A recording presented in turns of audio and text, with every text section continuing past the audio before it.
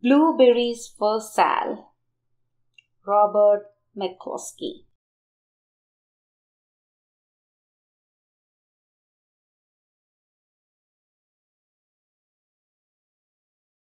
One day, little Sal went with her mother to Blueberry Hill to pick blueberries.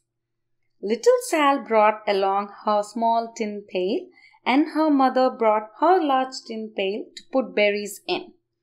"We will take our berries home and can them," said her mother. "Then we will have food for the winter."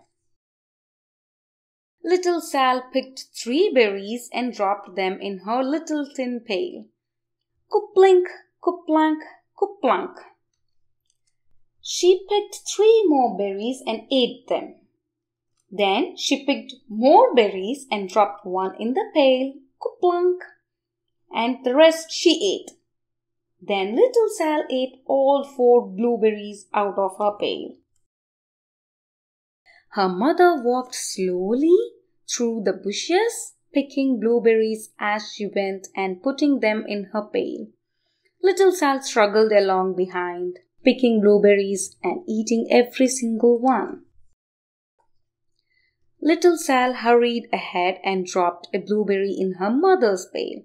It didn't sound kuplink because the bottom of the pail was already covered with berries. She reached down inside to get her berry back. Though she really didn't mean to, she pulled out a large handful because there were so many blueberries right up close to the one she had put in. Her mother stopped picking and said, "Now, Sal, you run along and pick your own berries. Mother wants to take her berries home and can them for next winter." Her mother went back to her picking, but little Sal, because her feet were tired of standing and walking, sat down in the middle of a large clump of bushes and ate blueberries. On the other side of Blueberry Hill, Little Bear came with his mother to eat blueberries. "Little Bear," she said, "eat lots of berries and grow big and fat. We must store up food for the long, cold winter." Little Bear followed behind his mother as she walked slowly through the bushes eating berries. Little Bear stopped now and then to eat berries. Then he had to hustle along to catch up. Because his feet were tired of hustling, he picked out a large clump of bushes and sat down right in the middle and ate blueberries. Over on the other side of the hill, little Sal ate all of the berries she could reach from where she was sitting. Then she started out to find her mother. She heard a noise from around a rock and thought, "That is my mother walking along." But it was a mother crow and her children, and they stopped eating berries and flew away, saying, "Caw, caw, caw."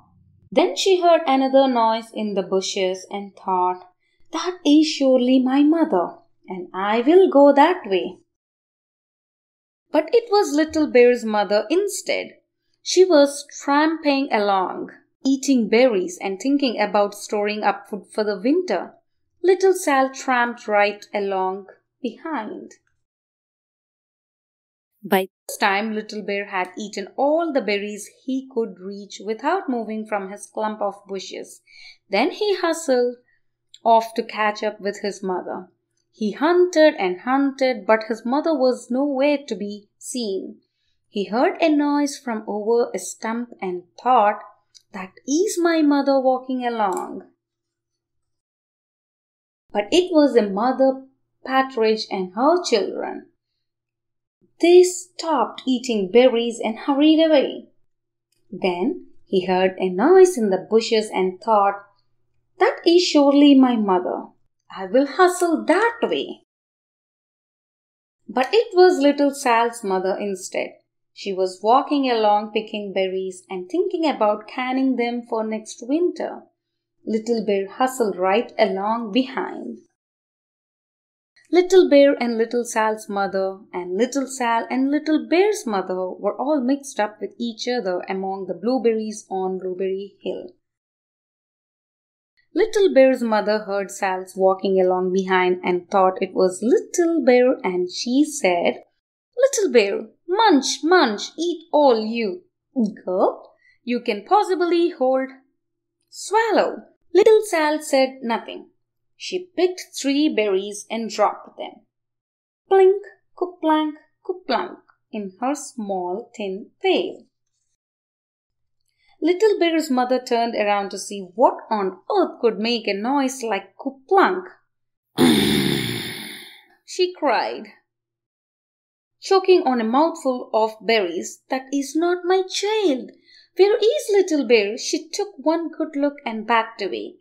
She was old enough to be shy of people, even a very small person like Little Sal. Then she turned around and walked off very fast to hunt for Little Bear. Little Sal's mother heard Little Bear tramping along behind and thought it was Little Sal. She kept right on picking and thinking about canning blueberries for next winter. Little Bear padded up and peeked into her pail. Of course, he only wanted to taste a few of what was inside, but there were so many and they were so close together that he tasted a tremendous mouthful by mistake. "Now, Sal," said Little Sal's mother without turning around, "you run along and pick your own berries. Mother wants to can these for next winter." Little Bear tasted another tremendous mouthful and almost spilled the entire pail of blueberries. Little Sal's mother turned around and gasped, "My goodness! You are not Little Sal. Where, oh, where is my child?" Little Bear just sat munching and swallowing and licking his lips. Little Sal's mother slowly backed away. She was old enough to be shy of bears, even very small bears like Little Bear. Then she turned and walked away quickly to look for Little Sal. She hadn't gone very far before she heard a kuplink. Kuplank, kuplank. She knew just what made that kind of noise. Little Bear's mother had not hunted very long before she heard a hustling sound that stopped now and then to munch and swallow. She knew just what made that kind of a noise. Little Bear and his mother went home down on one side of Blueberry Hill, eating blueberries all the way and full of food stored up for next winter. And Little Sal and her mother went down the other side of Blueberry Hill, picking berries all the way, and drove home with food to can for next winter. A whole pail of blueberries and 3 more besides.